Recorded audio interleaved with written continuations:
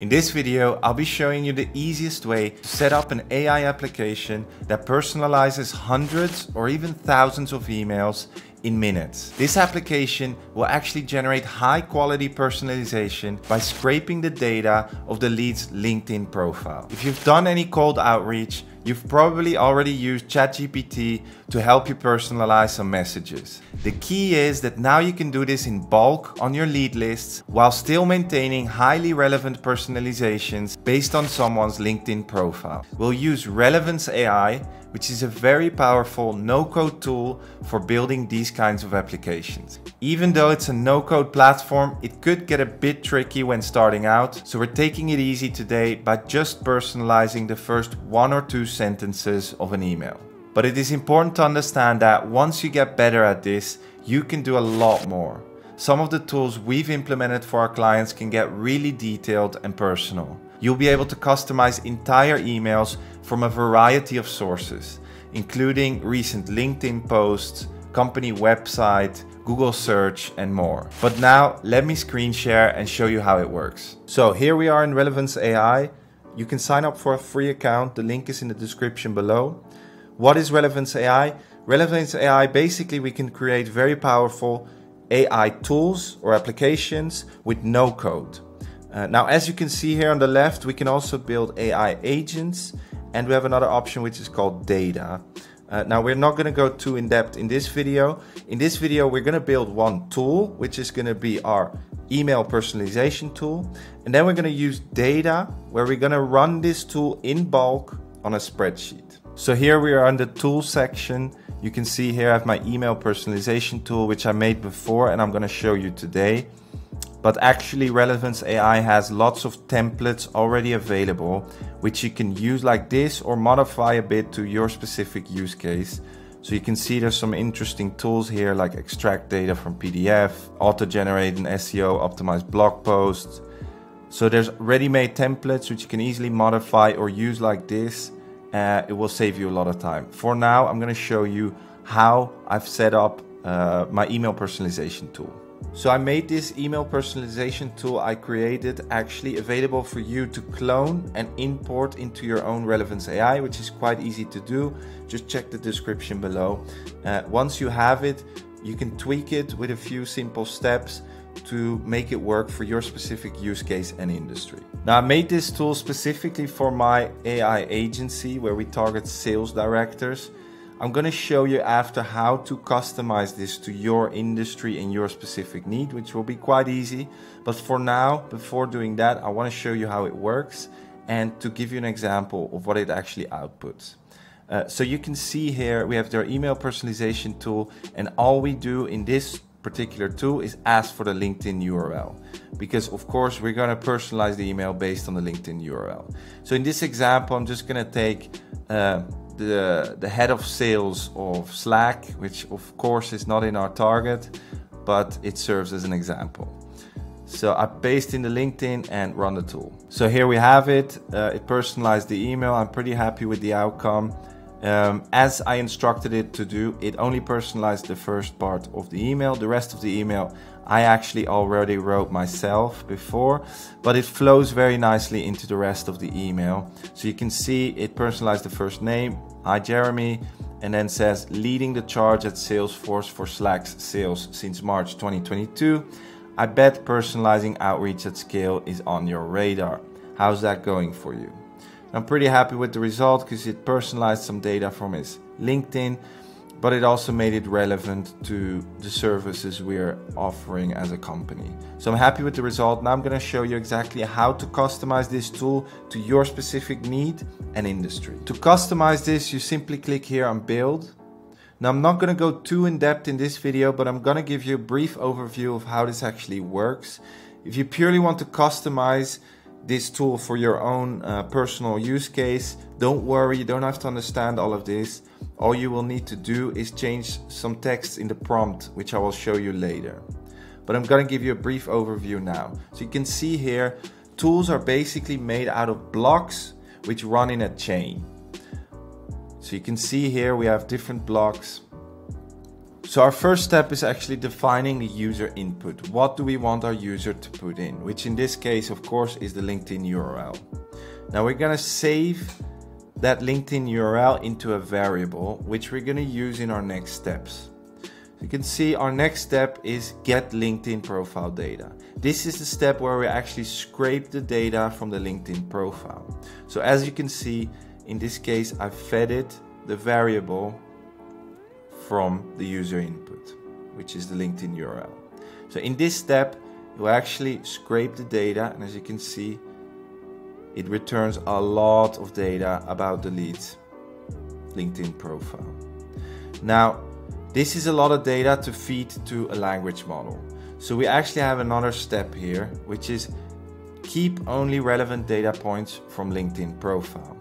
Now, why do we have this? It's basically to summarize all of that data into only what we really need, only the relevant information. So don't worry if you don't know how to code, you don't have to change anything, but basically what this does is summarizing all the data we scraped from the LinkedIn to make sure that in the last step, which is our language model step where we're actually going to prompt, we're not overloading the language model with too much information. Now in this last part, we're actually using the language model, and this is where you will have to customize it to make it work for your specific use case. I'll tell you exactly where you'll have to change it to make it work for you. So my prompt basically consists of 4 parts. The first part is feeding it the LinkedIn data we scraped before, which is up until here. Then the second part is basically setting the goals and rules. The third part is I give it some examples. And the fourth part is the actual email and where it will have to personalize it. So I'll go through it step by step. Now in this first part, all we do is we ask the language model to read the previous LinkedIn data we scraped.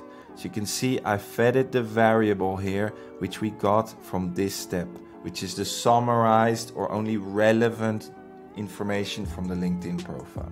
So that's all it is in the first step, right? I'm asking it to read that part. Now in this second part of the prompt, we're actually setting the goals and the rules. So you can see, look at the email below. I want the first 2 lines to be personalized according to the LinkedIn profile data.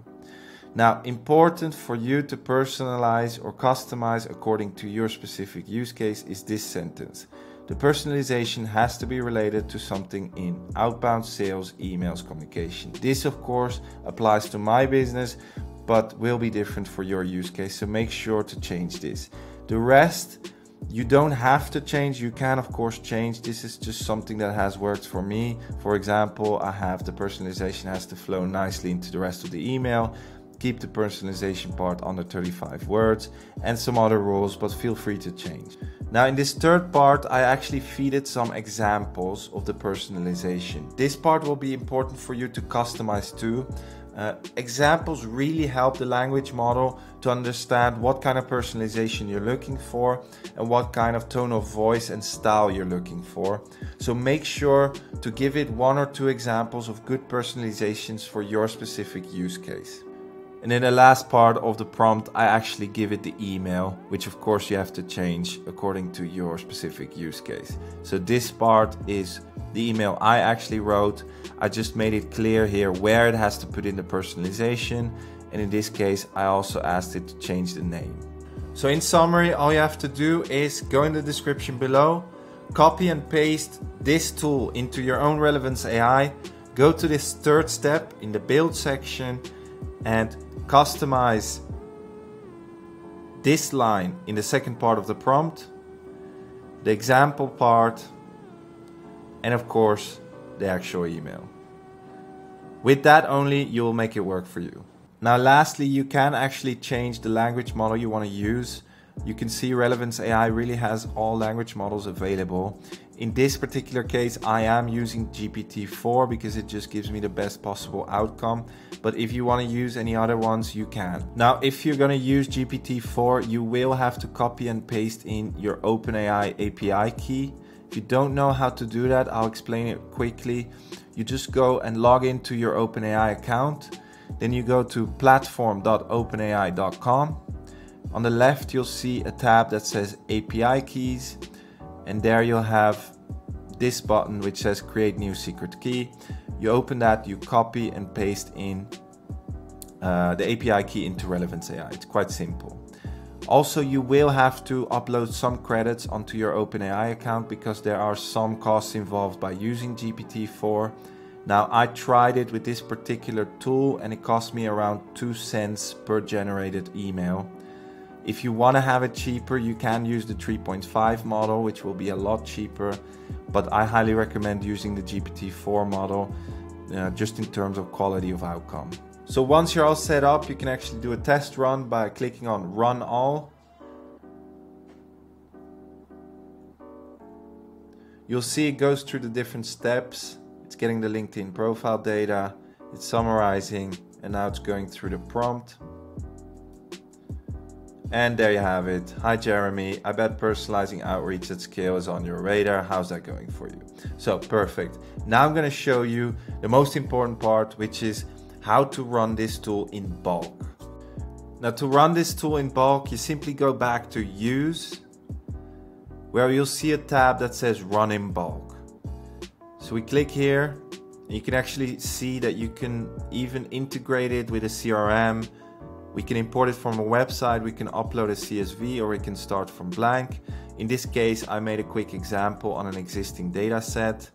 So I'm going to select that one and get started. Now we have to define the input for our tool, which of course for us is the LinkedIn profile. So you can see my spreadsheet here has the company name and the LinkedIn profile. So I want to set the input on my LinkedIn profile. So how do I do that? I click here, I go to LinkedIn profile and continue.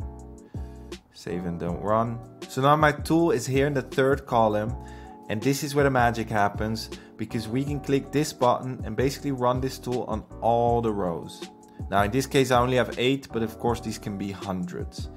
But before doing that, I recommend clicking the button here, which runs it on a single row, just to test and make sure that it works. Now I generated it for the first row and it worked, so now I can run this in bulk on the whole spreadsheet. Now this is going to take a little bit, of course, because it takes 10 to 15 seconds for each email to be generated, but you could just load this in the background, start working on other things while it starts automatically personalizing hundreds of your emails. Now I generated all 8 emails. This took around 1.5 to 2 minutes. Of course, when you run this on hundreds of leads, of course it will take a little bit, but again, you could just run this in the background. I'm quite happy with the results. I can read you one here. Hi Miriam, congrats on the impressive sales leadership at DoorDash since 2019. Scaling regional efforts must involve a ton of outreach. Curious, how do you keep it personalized? Very good, I very much like it. And from here, I can of course export it and import it into any cold email outreach tool I'm using or any CRM I'm using. So there you have it. This is how you build a tool that quickly personalizes hundreds of emails. I know this stuff can seem a bit tricky at first, especially if you're new to working with AI, but I hope I've made it a bit clearer on how doable it actually is. Remember, you can clone and steal the exact tool I just showed by checking the description below. It will take you a little bit to get used to Relevance AI, but it's definitely worth it. AI tool and agent building is going to be an extremely valuable skill. So it's a good thing it's not that easy, because people will be paying for the expertise. Every company will need custom solutions, and if you learn how to do this now, you're positioning yourself very well for the future. Alright, that's everything for today's video. If you have any questions, drop me a comment below. I'm just starting out, so I really read them all, and they're super helpful for me to figure out how to improve my videos. Also, if you liked what you saw today, I would really appreciate it if you could subscribe to my channel. I'm planning to put out a lot more of this type of content in the upcoming weeks. Thanks so much for watching, and I'll see you in the next one.